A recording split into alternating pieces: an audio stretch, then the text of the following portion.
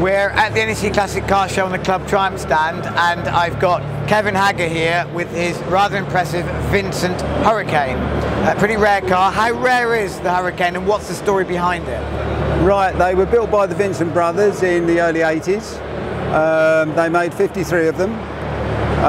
They then sold the moulds on to another person, and I think they gradually went into receivership or what have you, I don't know. But I know there are at least 3 others, because 3 people have been here during the show and have said to me, yes, they know of another that's in the, been on the road.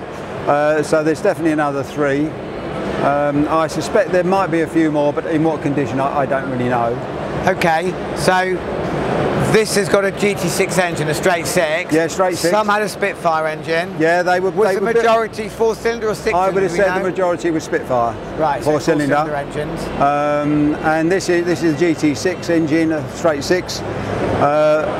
If it wasn't for COVID, I would have had the engine done, because I'm going to convert it to a 2-litre Lucas PI fueled engine.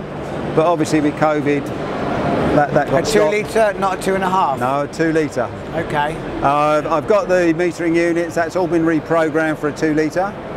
And so I hope to start that now in the new year. Machine shop is back and running, so I'll get the engine out and take the block to them probably in the new year, and they'll machine the bores and the camshaft bearings, and then I can reassemble it all and hopefully be on the road, I don't know, March, April.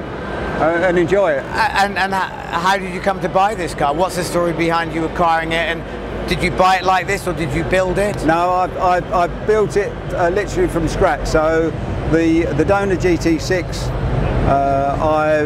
you basically got the chassis, obviously engine, gearbox and running gear.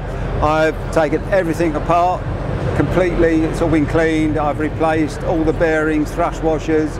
It's all new nuts and bolts. I haven't done all of the leather work, but I've done quite a lot of the leather work.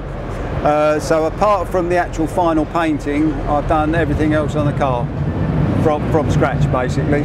So I learned to do a bit of leather work, which is interesting, apart from putting holes in your fingers.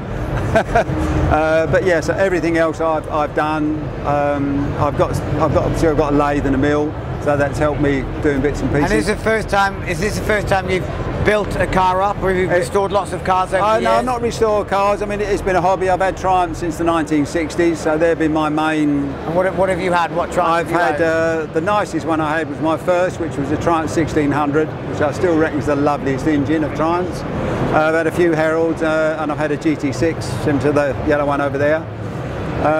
But I decided if I was going to build this car, the GT6 had to go, otherwise I was never going to do it. So that decision was made, I said, in 2010.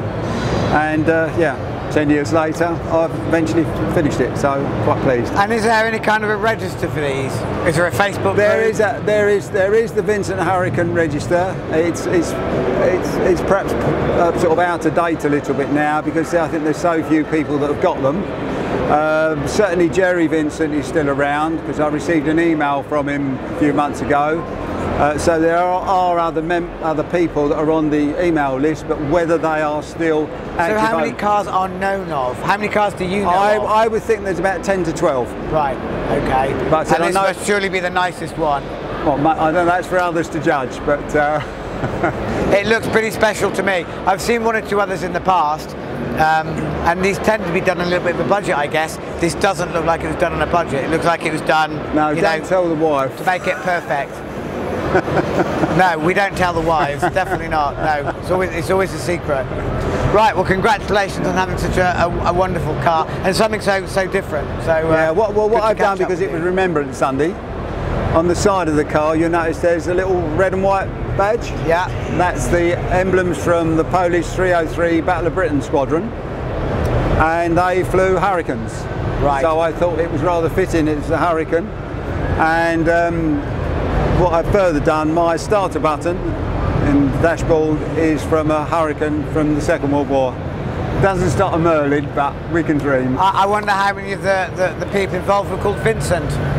Yeah, I don't know. Yeah, that might be. You need to change your name by default to Vincent Hurricane. That'd be a great name. It's like a super sleuth. Yes, yeah. The name's probably Hurricane, Vincent Hurricane. Probably. Okay, lovely chatting to you. Yeah, marvellous car. Yeah. Hope you had a great weekend. Yeah, it's absolutely been brilliant. Brilliant. Yeah. Thanks very much.